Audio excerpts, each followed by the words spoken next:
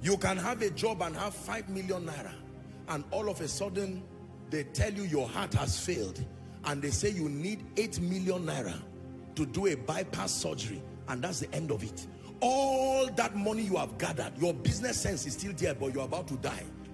And by the time you survive it, your life has gotten back to square one. Have you seen people who save for 30 years and spend that money in 1 month?